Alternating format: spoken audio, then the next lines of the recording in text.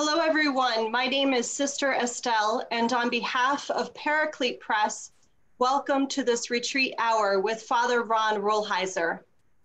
We are so grateful to be able to gather with all of you during this time of separation. Our recording of today's retreat will be available later to share with anyone who couldn't join us on our website, and we will send you a link so you can get a copy of Father Rolheiser's book, Domestic Monastery, on which this retreat is based. There will be a short question and answer period at the end of this hour, so feel free to post your questions or thoughts through the Q&A button at the bottom of your screen, and Father will respond as time allows. As you know, today Father will be speaking to us on Domestic Monastery, Finding Peace at Home. Father Ron is a Catholic priest, an internationally known community builder and speaker, and is among the most popular spiritual writers today. His retreats and workshops have inspired thousands. He is a specialist in the fields of spirituality and systematic theology, and a New York Times bestselling author. In 2005, Father Ron became the president of the Oblate School of Theology in San Antonio, Texas, a position he maintains to this day. His regular column in the Catholic Herald is featured in newspapers worldwide. He is the author of over 15 published books, including bestsellers such as The Holy Longing and Sacred Fire, also The Passion and the Cross, Wrestling with God, Bruised and Wounded, Struggling to Understand Suicide, and his newest title, Domestic Monastery. Thank you so much, Father Ron, for leading this retreat hour today. Thank you, Sister Estelle, and I want to thank also all the people at Paraclete Press, particularly John Sweeney, who gave the idea for this book. So I want to thank all of them, and I want to thank you for joining us this afternoon. This is probably a pretty timely time to talk about this because the coronavirus is really, in a certain sense, if I can use an expression, has made us all monks by conscription. So we're all confined to our own particular monasteries, if I can put it this way. So it's secluding us, and it's binding us into some very tight community living. And so we are in a monastery, whether we want to be at this time or not. As you can see from the outline, you can all see the outline here. I'll keep that posted. I want to do three things with you this afternoon. I want to give you a 2-minute, promise it won't be longer, a 2-minute history of monasticism, since we're going to use the word monastery. Then I want to talk about the concept of a domestic monastery. What does it mean to a domestic monastery? But most of the time I want to spend on, now I have listed 10 principles. I may not do all of them because we're going to have another session on Friday, but certainly I'll give you the key principles for living domestic monastery in our houses. Now, the 2-minute history of monasticism. You know, monasticism as we know it in the West, prior to monasticism, we know they were desert fathers and desert mothers, but they were hermits. That's a little different kind of a lifestyle. They live alone, but monasticism, as we have it in Christianity, was founded in really the 6th century by Saint Benedict, very famous saint. He lived in Italy, about 80 miles out of Rome, and he founded a very famous monastery called Monte Cassino, which still exists today. It's been operating without stop since really 529. It's a beautiful place. And Benedict wrote the rules of monasticism. And I'm going to get into some of them, how they can apply to family life. And his rule is usually, it was written in Latin, but usually just they put it under 2 words, ora et labora. Ora et labora, which are Latin words to pray and to work. He said monasteries are places to pray and to work. And then about 1,000 years later, or 900 years later, in 1090, Saint Bernard in France, he took the monastic rule and he reshaped it slightly and produced what we today we call the Trappist, the Cistercian monastery, which is a little slightly different version of monasticism. Now, that's the 2-minute history. I want to go into the concept of a domestic monastery. Ora et labora. You know, the idea of monastery and monasticism has always been implicit in Christian spirituality, but as I want to say it, it's not much grasped or not much understood. In fact, to the contrary. So that two things have kind of made this an exotic word for us. One of them is that really, until the Reformation, where Martin Luther, reacted against, and Martin Luther was a monk, but then reacted against monasticism. Monasticism was always seen as it was a higher vocation. So nuns and monks who lived in monasteries, they were considered the spiritual elite. So obviously this wouldn't mean much to the average person. So they were the spiritual elite, and it was considered a higher vocation. And Martin Luther reacted very strongly against that. And he said, no, we're all priests from our baptism, and Jesus' call to holiness is the same for everybody. Now, in Roman Catholicism, we didn't buy into that until actually Vatican II, but today we would be at the same place where Martin Luther was at. Now, but also very important, even more important, the concept was misunderstood. I can put this quite simply.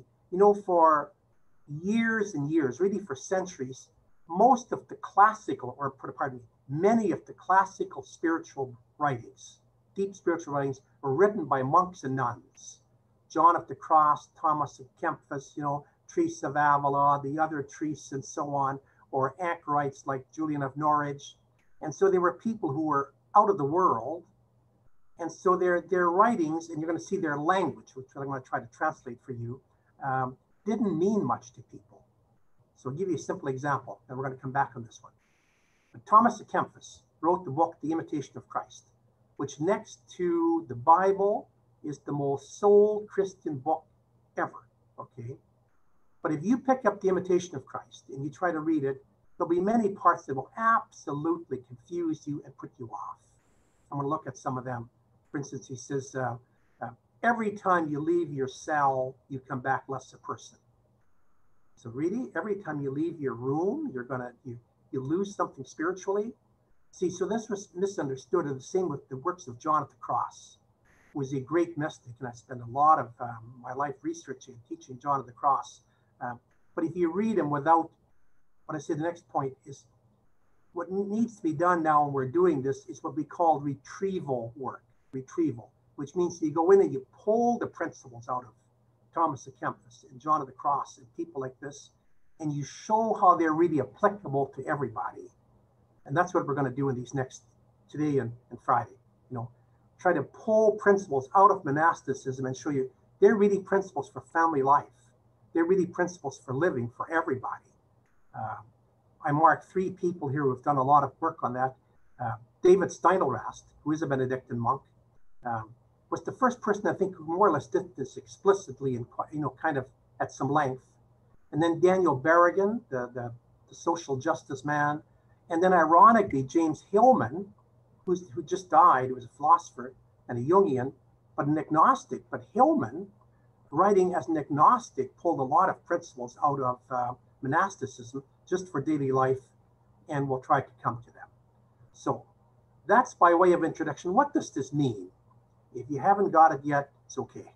I think you're going to get it by the examples. What does it mean? That what we want to do the next 2, today and Friday, is to look at monastic literature and pull out from monasticism key principles for life. Whatever house you're living in, whether you're living with a family or whether you're living alone or whatever, to pull out principles for monastic living. How do you make your own house a domestic monastery? How do you make it ora et labora? To pray and to work. And to situate this, I want to begin with a story. um, which hopefully will help set the stage here. And it comes from Carlo Coretto. Now, Carlo Coretto was a monk. And Carlo Coretto was an Italian. He was a priest. But then he became a monk. And then for 24 years of his life, he lived in the Sahara Desert by himself. And while he was living there, he did a lot of praying, a lot of reflecting, wrote some wonderful spiritual books. He also learned the Bedouin language, and he translated the Bible into the Bedouin language and so on. And he wrote these marvelous spiritual books. For instance, one of his books called Letters from the Desert. Beautiful, you know. But anyway, the point I want to make is he lived for 24 years by himself, praying night and day. And then he went home to visit his mother. And his mother was an Italian woman, and she had raised a big family. He was a child of lots of kids, like 10 or 12 kids in their family, and so on. And he said, it was very interesting. He said, I'd been a monk living by myself for 24 years. He said, I went to visit my mother, he said, who went through many years of her life when she was a young mother, where she didn't have time to do anything. You know, sometimes you'll see our domestic duties, the duties of our work and so on, they hurry us so much we struggle to go to the bathroom. I remember one mother told me once, she said, when I was raising preschool kids, she said, there were days I didn't have time to go to the bathroom. I'd be in the bathroom, there'd be a little hand under the door saying, you know, mommy, I need you, you know. Well, Coretto said, I met my mother and I realized she was more contemplative than I was. He said, she was more contemplative than I was. He said, not that there's anything wrong with living in a monastery, he said, but there can be something very right about living as my mother lived, and so on. There are different vocations. Some of us, like myself, I'm a priest, or nuns, and so on. In our lives, even though we're very busy, time is set aside for prayer, for formal prayer, for liturgy of the hours, and so on. Lots of people can't do that, you know, and so you're meant to be a monk in a different sense. So anyway, that's just a story. He lived in a monastery for 24 years. It made him contemplative. He says his mother raised a large family. It made her a contemplative. He said she was as much a monk as I was.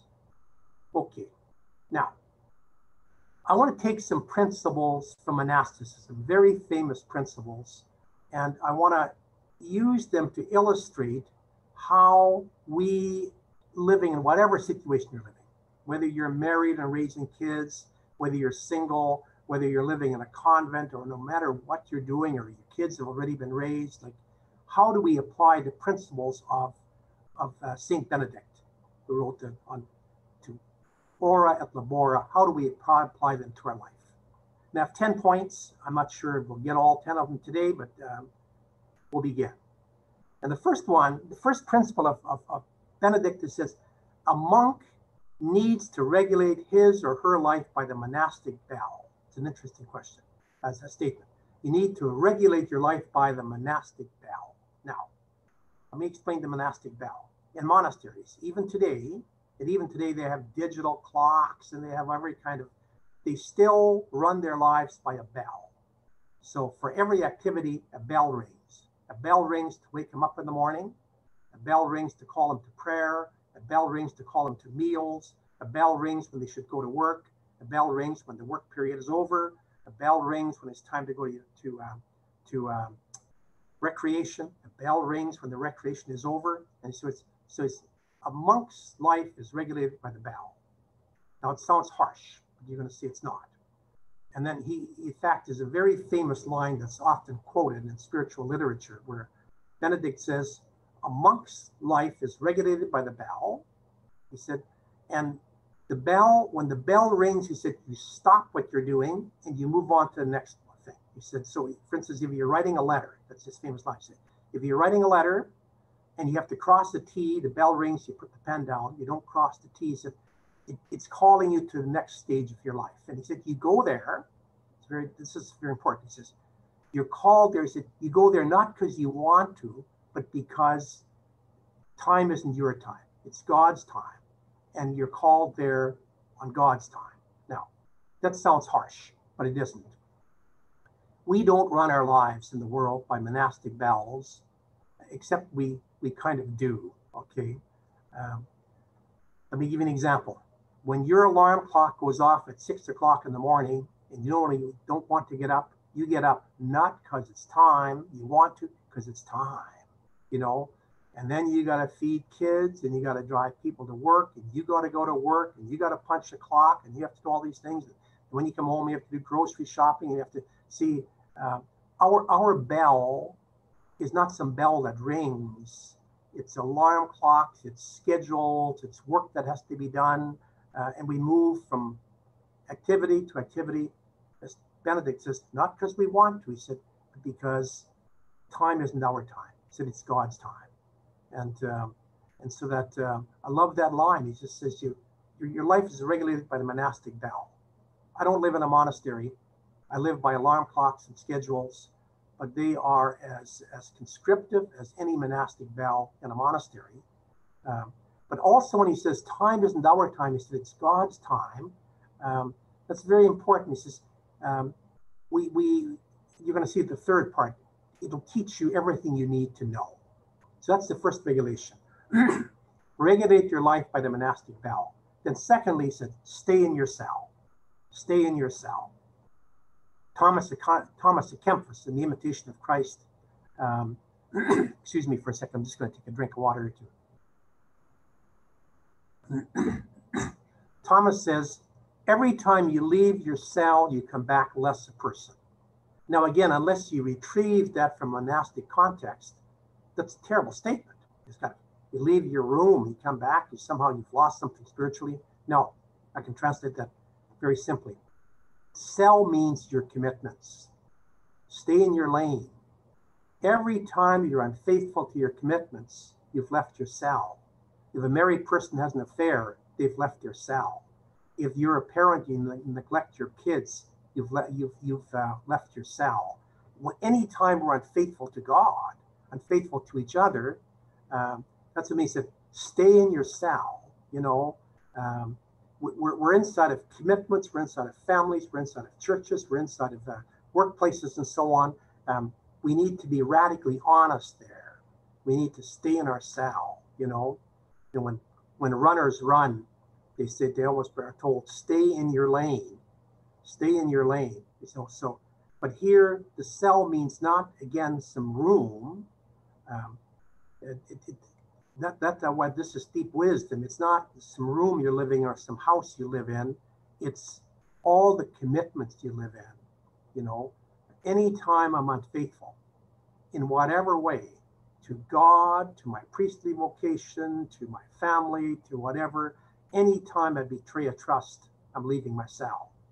And see, so that's the second monastic principle. It's a beautiful principle. Stay inside your cell. Then thirdly, he said, let your cell teach you everything you need to know. You know, now, again, cell here, as I said, doesn't mean a room. It doesn't mean a house. It means all your commitments. So that, you know, and this is just a succinct way to word some very deep Christian wisdom and spirituality. You know, when I was growing up, my parents had this, but they had this under a different language, you know, and they had something, in my parents' spirituality, they had something they called duties of state, your duties of state. So for instance, as a married person, as a mother, as a father, as a Christian man, as a Christian woman, as an adult, as somebody who worked, they called them your duties of state. These are the work, this is the work that God gave you, and that's your work to do. And the whole idea is that is your spirituality. If you do that well, that is prayer. And also it's going to teach you. I mean, scripture teaches us, homilies teach us, spiritual reading teaches us. They said, but nothing teaches you as deeply as your own work, as your own commitments. You know, if you're a parent, you say, well, by being a parent, first of all, I almost have a humor. I say, you know what happens when you're parents? Your kids raise you.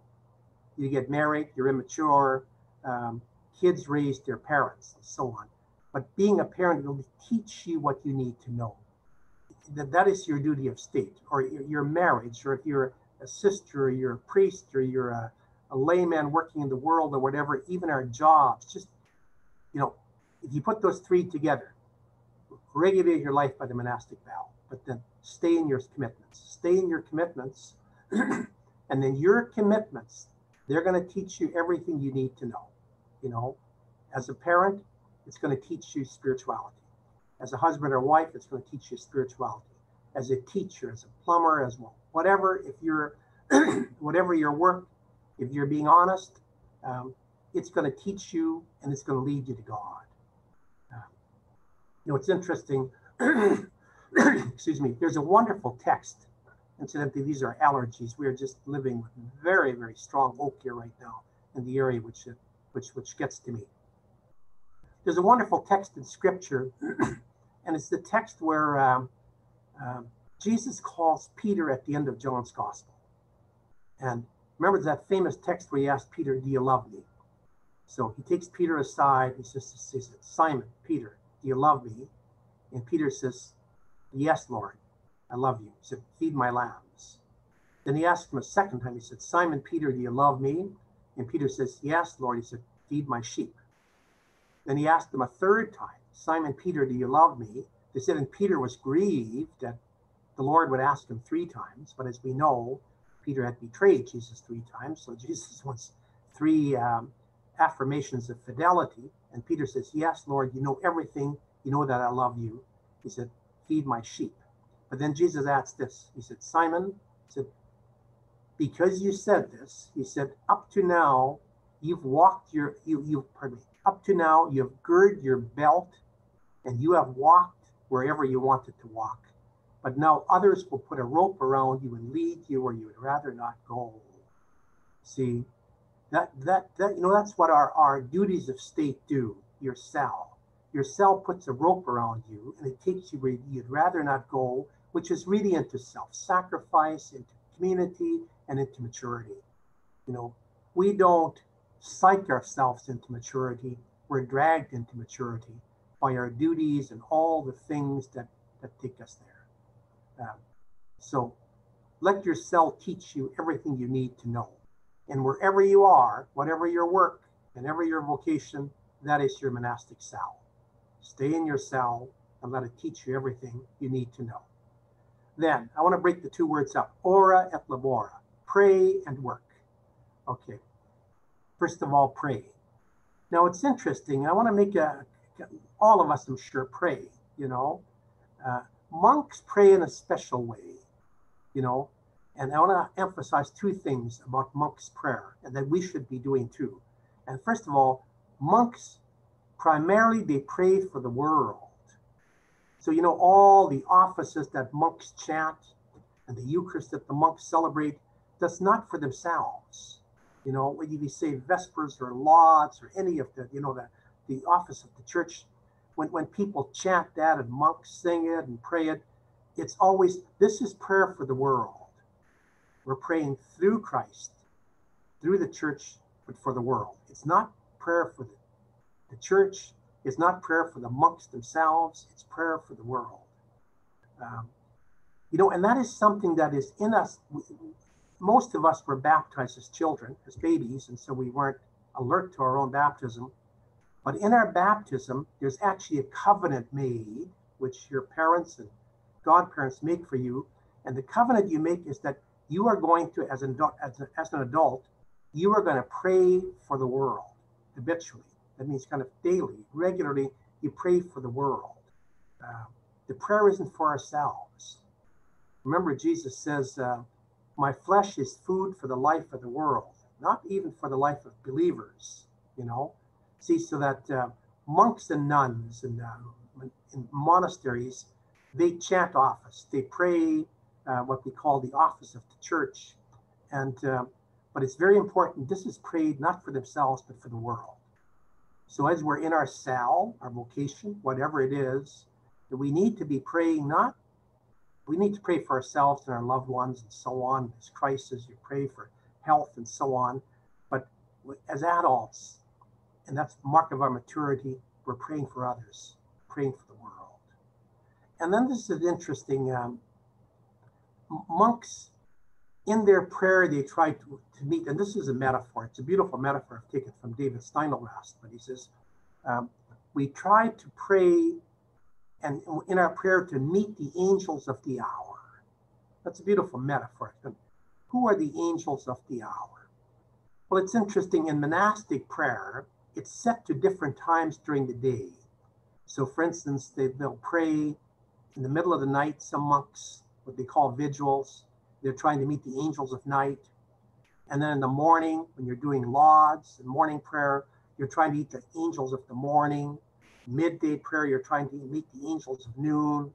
The Vespers, you're trying to meet the angels of late afternoon. Compline, you're trying to meet the angels that are putting you to sleep, so on. Now, it's a metaphor. It means this. You know, we don't realize how often our mood, not often, just generally, our mood is attuned to the hours of daylight of the sun. So, for instance, we get up in the morning, it's fresh, you know, and there's a newness, a day is in front of you. Steinelrast would say, there's special angels. You meet the angels of newness. You meet the angels of sunrise. At noon, the sun is hot. You're in the middle of the day. You meet a different kind of angel. You meet the angel of noon, the angel of the hot sun. In late afternoon, at Vespers, your work is just shut down. There's a different mood. There's a different feeling. And you go there and you meet the angel of, you know, as you let your work down, you're getting ready for your dinner hour. And then at night, before you go to bed, you meet the angels. And for some people, the angels of the hour at night might not be that you're even praying. It might be that's when you have your little sip of wine with your family. You're meeting the angels of night. And then in the middle of the night, if we do vigils, I'll talk about that separately, we end up meeting the angels of night. We end up doing vigils and so on. It's a beautiful metaphor. But, you know, if you pray at those hours, and even if we don't explicitly pray at those hours, notice that how our feelings, our mood is very often just attuned to the time of day. Like right now, it's mid-afternoon. That's a very different feeling than 9 o'clock in the morning, which is even a different feeling than 7 o'clock in the morning when the sun's rising. And it'll be a much different feeling tonight at 6:30, you know. I like this beautiful metaphorical image. There's angels to be met at each hour. And that's why monks set their prayer. They have so many hours of prayer, and they call it the hours. That's why it's often called the hours, because they're meant to be prayed at certain hours that you pray for the world is experiencing that particular hour. It's beautiful.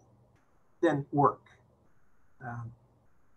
Part of monasticism is that you earn your living, that there's no free meal for anybody.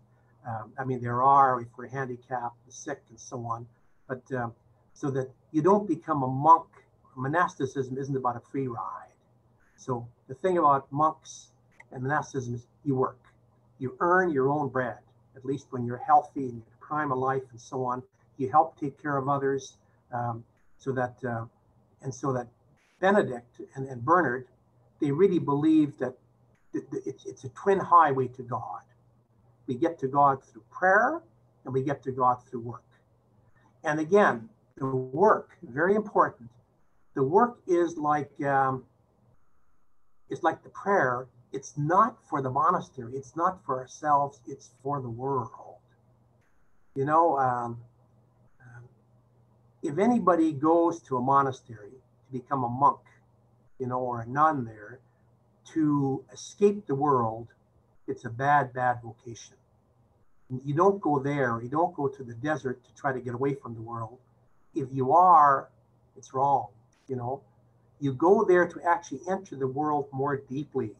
And, you know, there's a great paradox here that, you know, that's exactly the vocation of those who are professional monks. That was the vocation of Thomas Merton. Let's use Thomas Merton as an example. As a young man, Thomas Merton was this brilliant young intellectual, very, very gifted writer, very, very gifted man, very articulate young man, who wanted to really do something for the world, to immerse himself in the world, and he ended up almost killing himself. You know, somehow he couldn't connect. So by the time he went to join the Trappist, he was living on alcohol and cigarettes. His health was no longer good. He was actually going to end up dying, and he just couldn't make friends in the world. Then he goes to a monastery, and he spends the rest of his life there. And while he's in the monastery, he's actually secluded from the world. And then he was able to enter the world more deeply than 95% of the people who ever live in the world. You know, he became this kind of heartbeat that has influenced and touched so many lives. You know, his flesh became food for the life of the world, as Jesus' flesh became food for the life of the world. So now again, Merton was a professional monk. We aren't. But that means the work we do, the work you're doing in the world for family, it is for your family. It is to support your family, to support yourself and support your loved ones. But that has a wider purpose, you know, always, because your family doesn't exist for itself. Your family also exists for the world, so that it puts you into the world. Then to live in quiet, to be in touch with the mild. You know, part of monasticism in all traditions, let me take one. You notice I have a very cheap water bottle. It needs to be upgraded. But in all monasteries, although they cut this differently, some monks live in complete quiet, like the Trappists. You know, they try to live in Trappistines, they try to live in complete quiet and silence. In fact, when they were living at their strictest, they used to have a sign language. They wouldn't speak to each other in words. They'd use sign language and so on. And then like other orders like the Benedictines are much more social and they have recreation together and so on. But in all monasteries, there's a special reverence and place for silence. And for two reasons. One of them is, and that's psychological, as we all know that, there's a certain kind of inner work. There's some important inner work we can only do in silence. Now, of course, the other part of that equation is there's also important inner work we can only do with each other, you know. But I want to quote John of the Cross. John of the Cross says, if you're in a monastery, he said, get in touch with the mild. Get in touch with the mild, he said, and the mild will put you in touch with the real mild, which is kind of the mildness of God. So basically he's saying that, you know, what we're meant to find in silence is to touch what's gentle inside of yourself, inside of others, and inside of the world. You know, maybe I can express this by its opposite. You know, sometimes you're in a crowd or you're at a family table or you're in a community and so on, and you start arguing about politics, this and that. And the more it gets, the more angry people are, and the more, you know, and you have to pull away to, you know, your insides are agitated, you know. You have to pull away or you're having an argument with somebody. And in silence, sometimes tragically in silence, we just marinate ourselves in our wounds. But silence is meant to still our insides and to make us gentle again, you know. See, so the purpose of silence in monasteries, as John of the Cross says, is to touch the mild, to be able to touch what's gentle inside of yourself, to try to, what's gentle inside of others, what's gentle inside of the world. Remember, as a young priest reading the memoirs or kind of the spiritual advice of Catherine Doherty, founded the Madonna House Workers. And Catherine Doherty says, whenever I go to pray, she said, if I have a long period of silence, she said, what I'll do, she says, I will sit in chapel or kneel in chapel, whatever your posture is. And she says, and I'll just run almost like a video, face after face of all the people I live with, of all the people I've argued with, of the people I've hurt me, she said, and I'll just look at their face long enough until it becomes gentle, until I become gentle inside, you know. Or the man who was my spiritual director at the seminary, he's now a bishop, in fact, a wonderful man. And he always told me, he says, whenever I get angry, whenever I get really frustrated, I'm just torn up inside, I said, I just go to a chapel. He said, and I go sit in a chapel and I just promise myself, I'm not going to walk out of this chapel until that anger dissipates, until I can be gentle inside, you know. That's the purpose of monastic silence. And we have to find a place for it in our homes or wherever. Now, that quiet is also meant to put us in touch with nature, so that that's why monasteries, as you know, are generally built in countrysides, in beautiful surroundings, you know, with trees, with woods, with water, with mountains or something. The whole idea is that nature also works as a gentrifier inside of ourselves, you know. Not just that we see God in nature, but also nature is meant to make your heart gentle. Nature is a chapel.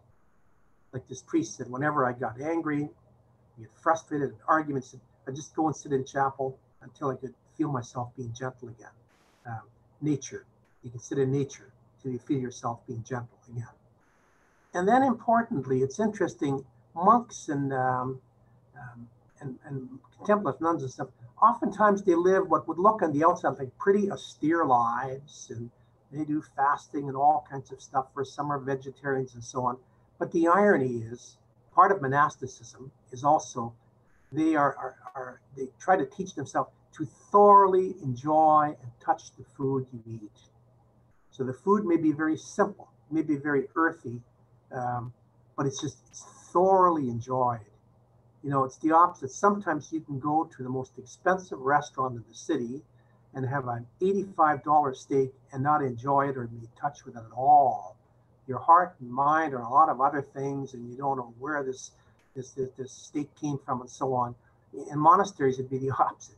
You're eating simply. You're eating simple. And oftentimes the food is simple but wonderful, like whole wheat bread. I remember living with the Trappists some summers in their monastery in Lafayette, Oregon, and you know, they would grind their own wheat and make this solid whole wheat bread, and they would grind their own peanuts and make their own peanut butter and so on, and you deck that, and you cover it with some marmalade or something, and this wasn't an $80 steak in a restaurant. Trust me, it's some of the finest food I've ever eaten, you know, and the monk is given permission inside of herself or himself to enjoy that.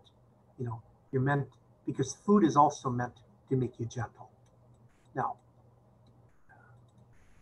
second, I need to move the cursor here. Oops.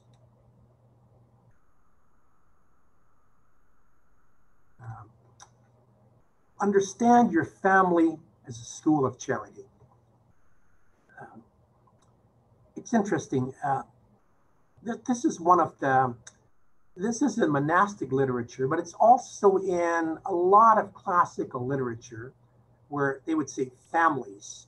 Your family is a school of charity. If you're a monk, your community is a school of charity. Your workplace is a school of charity. And as a younger man, I always thought of that in a very naive kind of way. So I'd always think of it this way, that, you know, like you live with a family, and there's lots of tensions there, and there's immaturities, and then you have a chance to you know, practice patience and so on, and you know, you're putting up on other people's faults. That's not exactly the image, you know. Let me give you an image. When I was a seminarian, one summer I worked at one of our retreat centers in Saskatchewan, and one of the priests who was working at the retreat center, he was an artist and he did a lot of different things with art and so on.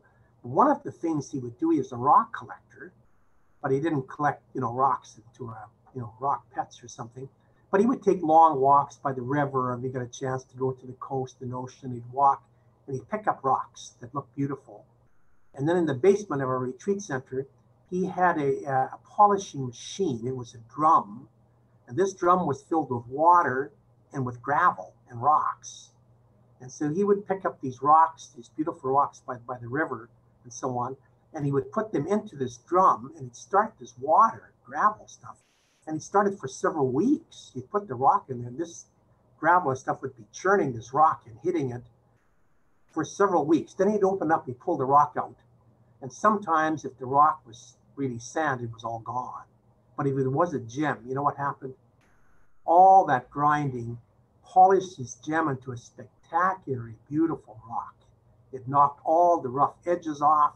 It took all the silt and all the stuff out of it. So he just had a pure diamond type of rock.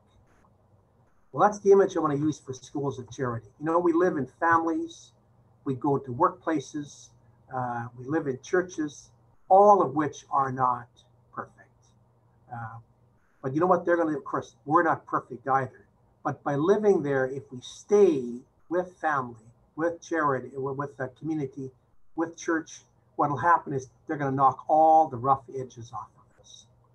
You can't survive in a family. You can't survive in a church. You can't survive in a workplace or a community.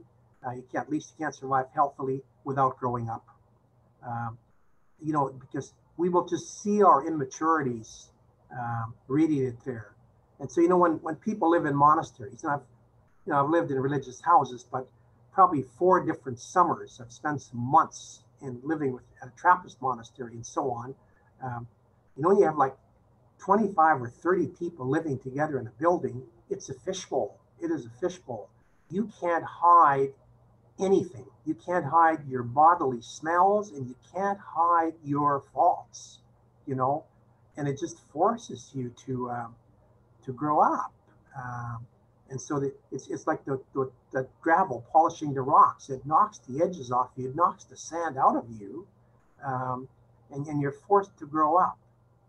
You know, I want to emphasize this one because today there's so much emphasis, part which is healthy, but part which isn't, on individuality in our culture, where, you know, our individual rights, and oftentimes we won't submit ourselves to community. You know, that's partly, and I hope this isn't going to be harsh when I say this, but when people say, I'm spiritual but not religious, which means I want to do spirituality on my own terms. Now that can be wonderful. It can also be very, very dangerous, which means I never have to let myself be confronted. I never have to let myself be challenged. If you're in a family, or you're in a church, or you're in a religious community, you are going to be challenged, and you're going to be challenged strongly, you know. And also, you're going to be living. Let me qualify this. I want to do this very, very carefully, but importantly. You know that today we have all this literature, and it's a good literature, about dysfunctional families. So they talk about, you know, dysfunctional families, dysfunctional churches, dysfunctional communities, dysfunctional organizations, dysfunction. Now, there isn't anything wrong with that literature except for one thing, and that is that literature of dysfunction often gives you the impression, maybe they don't want to, but they give you the impression that somewhere there are functional families, and there are functional churches, and there are functional communities, and there are functional workplaces, that there aren't. We're all, it's only a question of how bad is yours. You know, we all, because we ourselves, you know, are not perfect. So we're always going to be working in an imperfect situation and so on. But it's a struggle, but the payoff is that all the different bruising of the stuff we're going to take in community, it's a school of charity. And it's the only school of charity. We're not going to learn charity by ourselves somewhere. We're not going to psych ourselves into charity.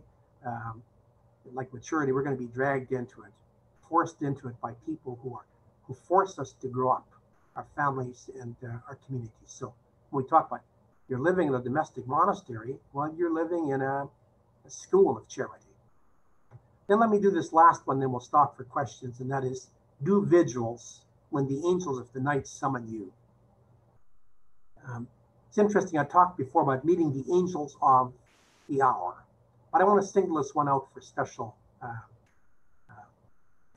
explication. You know, if you ever live with Trappist monks, and I've lived with them several summers and so on, and sometimes for a couple of months on a stretch and so on, they do something they call vigils, which means about 3-4 o'clock at night, they ring the bell, and everybody gets up, and everybody goes to chapel, and in the darkness, they do this set of prayers they call vigils. It takes about 45 minutes, and they have some readings and so on. And you sit in the darkness. This is happening to you, you know. Now, then they go back. Some go back to bed, some pray and take walks and so on, but they always do this hour at night called vigils. So you might ask yourself, well, why don't they do it during the day? You know, you can say 45 minutes before you go to bed or when you get up in the morning and so on. Why to do it at night? Well, because there's a special angel that you can only meet at night. Let me, I want to be crass with this, but let me give you a pagan example of this. I mentioned before at the beginning when I talked about people who are doing this, and one of them is James Hillman, who's an agnostic. Hillman's not even a believer, but he has a wonderful book on aging called The Force of Character. And in the book, he has chapters on what happens to us when we age, okay, and what nature does to us. And he has this idea that nature is going to turn you all into monks. He said, nature is going to turn you into a monk. So I'll give you an example of that. He says, you know, when you get older, sorry about this, it's colorful, but it's accurate. He says, when you reach a certain age, you can't sleep through the night anymore. Sometime during the night, you have to get up and go to the bathroom, okay? Now, then you go back to bed, but you can't fall asleep immediately. He said, and then he says, the angels of night come around you, you know. If you're a pagan, you believe in the goddess of night called Nyx. But if you're a Christian, you believe the angels of night. Do you know what the angels of night are? He said, they're called grudges, recrimination, bitterness, anger, unresolved tension in your life, and they're going to keep you awake. He said, because you have to deal with them, because you won't deal with them during the day. You know, it's got to happen to you at night. These angels of night, they summon you, you know. So it's very important because we do live with a lot of grudges and we do live with angers and so on. And during the day and the busyness of the day and during the sunlight, we can push them aside. We don't have to deal with them when we can't sleep at night. The next time you can't sleep and something just won't let you be, you can say to yourself, I'm a monk and I'm dealing with the angels of the night. I'm meeting an angel that I refuse to meet during the daytime, and I'm meeting this angel here tonight. So I want to summarize that. I'll do the last two the next time, but I want to go back to the beginning and you know, the principles, so that Saint Benedict wrote the principles of monasticism, and he put them under two words: ora et labora, pray and work. And then he said, like, now he wrote that for monks inside of a monastery. But what we're trying to do, and that's what I'm trying to do with the book, Domestic Monastery, say, but those principles can be wonderfully inspirational and wonderfully guiding for us in our lives outside of monasteries. And I think there can be a wonderful, it can be a rich kind of metaphorical canopy we put ourselves under. Say, this is my domestic monastery. I'm living in this domestic monastery. So he said, regulate your life by the domestic bell. Stay inside your cell. Let the cell teach you everything that you need to know. Pray, work, be quiet, you know, understand your family is a school of charity. And then, not all the time, but when it can't be helped, let the angels of night summon you and deal with them, because you won't deal with them during the day. So I want to spend the last time of this here in the question and answer, and let me just start with some of the questions here. The first one says, isn't God with us all the time, and prayer just makes us aware of that? Absolutely. And actually, it's a beautiful thought. You know, God is with us all the time. We don't pray to be with God. We pray to make ourselves aware that God is with us. It's a beautiful thought. Thanks. Next one, and I recognize the name. It's wonderful to hear from you, Kirby. Also, how is this concept diminished in our fast food generation? Wow, that's really a topic for a whole hour. First of all, I'll admit that I like fast foods, but you know, but it's almost the antithesis of monasticism. You know, let me say something about fast foods. You know, in my earlier years when I was really strong in social justice, I hope, you know, but I used to look at companies like McDonald's and so on. I just kind of thought, how awful. But now I've changed my mind a lot, because, you know, what I find at McDonald's, you find the poor there. A lot of poor people are at McDonald's, and I go there sometimes, say, no, I'm a poor person, and so on. Um, and but just the idea of eating fast, it's not the food, but just of not taking time, of not valuing, of not being connected to food, that's very unmonastic. Um, Next question is says, just say it's marvelous to see you. Stay well. Thank you. Okay. You mentioned Catherine D. Can you give us the full correct? Now I forget which Catherine D. I mentioned. Well, maybe it'll come back to me as I'm looking through the. Oh no, yes, sorry, got it. Catherine Doherty, Doherty. She is the foundress of Madonna House. She's founded in New York. It's now in Ontario. It's a wonderful religious community. They work with the poor. They're semi-monastic, the way they live and so on. It's a community of both men and women, but oftentimes she's called the Baroness. So you can look her up on the internet. Marvelous woman. Now, next question. I live alone and I feel I'm missing out on the school of charity in my home life. How can I practice this better? Okay. And maybe this is something I can address more on Friday. You know, there are two types of monasteries. There's monasteries where people live together, you know, the Benedictines, the Trappists, a lot of convents and so on. But there's also what they call hermits, hermeticals. And notice the hermits, they're a monk, but they live alone. And so what you want to find is you want to get the rules for hermits try to live all these principles, except they have to live them alone.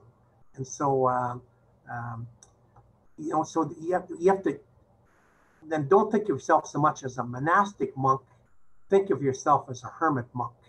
You're like Carlo Coretto, living the desert by yourself for 24 years. And that brings its own challenges, but it also brings its own graces. Then the next one, what's your comment about suffering of today because COVID is polishing our faith? And follow up the question, how do we sustain a vision of polishing is for the good? Okay, I taking for granted you mean polishing as the rocks, that's the sand polishing the rocks. Actually, you know, you pointed to a very good image. You know, remember I said a couple of times during the thing that we're dragged. We don't walk into maturity by willpower, or walk into you know, goodness and so on. We're dragged into it. And I know this COVID-19 is as bad as it is. It's dragging us into things that, you know, it's making us think.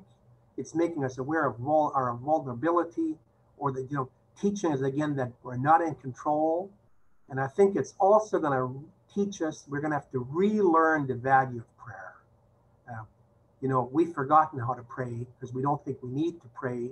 And this virus is teaching us is teaching us all those things. It's polishing us like no stones have in recent centuries.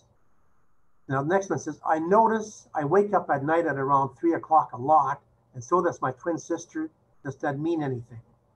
Well, if I'm James Hillman, I'd say that you're meant to do vigils. You know, doesn't mean you have to get up and pray, but, you know,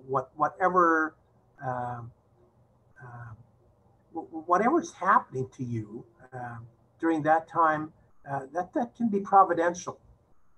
Just, you know, share something. I once did a 40-day directed retreat with the Jesuits in Ontario, and I had a very good director. And, you know, with the Jesuits exercises, they suggest you get up at night to pray and do vigils. But he said to me, they said, go to bed. If God wants you to pray, God will wake you up. If you wake up, get up and pray. If not, just sleep through the night, you know. And so if it's happening to you, work with it. When it doesn't happen, you don't have to work with it. Now, as a single person, I've been seriously and chronically ill for 20 years, and so far with far too much solitude. Where is the community? The ill are often forgotten. Does solitude replace community in the maturing process? If so, how? Again, these are wonderful questions. They're huge questions. That would, again, merit an hour. Let me just say something quickly here. First of all,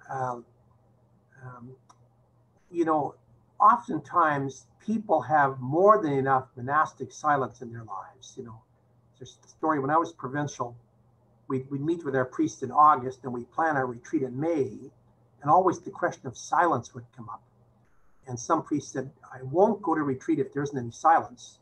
And some other priests would say, look, I live alone. I live by myself. I get all the silence I need. When I get together, I need some community, you know. And so sometimes when we're conscripted into silence like this, really, you need to seek out like a Benedictine, say, I'm enough, I'm tired of being a Trappist or a hermit. I want some Benedictine community. So try to find community. And you yourself answered, you know, we need to try to find solitude inside of our silence. There I recommend one of the earliest books by Henry Nouwen. He wrote a magnificent book called, you know, Reaching Out. And he has a chapter in there called From Restlessness to Solitude. I highly recommend that chapter. I'll do a couple of more, but I notice the time is running out. The monastic life is chosen, but during this time we are not choosing to be in the house, straining relationships with the closest ones. How do we enjoy what we're not choosing? How to change our routines and having to be together all the time. Don't want to sound ungrateful or not loving my family. I just want to be more in touch with God and grateful in a situation that is difficult. I'm glad you worded that because, you know, I think we can have a lot of false romanticism about staying at home, but this is going to be a really trying time in the monastery. Really, you know, and in fact, I really worry and I pray every day because I'm lucky we're priests, we still have Mass at our table, but we pray every day for people who are trapped in their homes and who are susceptible and victims to domestic violence. And also just to the closeness, the fishbowl. Sometimes you can love people, but if you put it all together in a fishbowl, this can really be trying. So I just want to add sympathy to this and just kind of pray a lot for just the grace. But sometimes it's helpful to recognize and say, look, this isn't Little Home in the Prairies, you know, and if we don't get some air, we may strangle each other and so on. And sometimes even naming it can be helpful. Then once that many of our friends are spiritual and do not attend church, I like what you said about not being challenged. What would you do with friends who believe that spirituality is all we need? Well, Socrates says there's nothing that that we have to be as gentle with as when we try to dispel an illusion. That's an illusion. We have to be very, very gentle in dispelling it. First of all, there's something good in it. Being spiritual is better than not being spiritual. But you know what we have to somehow get across to people is that Christianity, which is not true for Buddhism or for Hinduism, but Christianity and Judaism is the same. We are religions of community. You know, we are called to come to God in families, in communities, not alone. You know, the great French philosopher Charles Péguy, I love this. He once said, you know what's going to be the first question St. Peter asks you when you get to heaven, or Jesus, whoever you meet there? And he said it in French. He said, Où sont les autres? Where are the others? Why are you here alone? We need to challenge ourselves. I'll do one more and then the rest I can pick up on Friday. It says, I like the idea of the family as a school of charity and embracing yearning towards gentleness in ourselves and others. Yet I feel like these are lessons I'm only beginning to grasp. Since I have fairly young and active children, 8 and 10, I struggle to imagine how I could teach or lead in such lessons and learnings. Do you have ideas and specific practices or a resource to lead for this beginner mom? And I'm going to not give the name, but it's from Saskatchewan, which is my hometown, so my home province and so on. Well, I want to say this to you, because the time is short here, we're over time. I'm going to recommend a book to you, and it's called by a book by a woman called Wendy Wright. Wendy Wright, Wright. A wonderful woman who's raised kids. Now her kids are raised, but she wrote a book when she was a young mother. She wrote a book called Sacred Dwelling. Sacred Dwelling. So I'd recommend it. It's a book written about how, as a mother, you can, how you stay in your cell as a mother. Okay, I want to thank you for all the rest of the questions, but there's a number of them left, and I think we need to stay within the hour. And so I'm going to turn it back to Sister Estelle. Thanks so much, Father Ron. It was really so moving and inspirational for each one of us, monastic or home dwellers or families. Thank you very much. Your words are a real inspiration during this time. And thank you to everyone who joined us today. Father Rolheiser's book, they are available through your local booksellers. And if your local booksellers are open for business, we do recommend going to them. And there's Domestic Monastery right now. I'm also on Father Ron's website, which is ronrolheiser.com. And of course, from our website, which is paracletepress.com.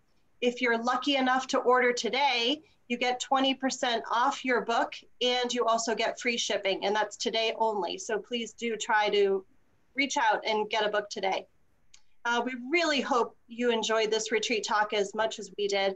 Our prayers are with all of you for health and safety, and we hope you will join us for more of these times together with our authors. Our calendar of Zoom events is available on our website, paracletepress.com. That's paracletepress.com. Thank you all so much. God bless you all.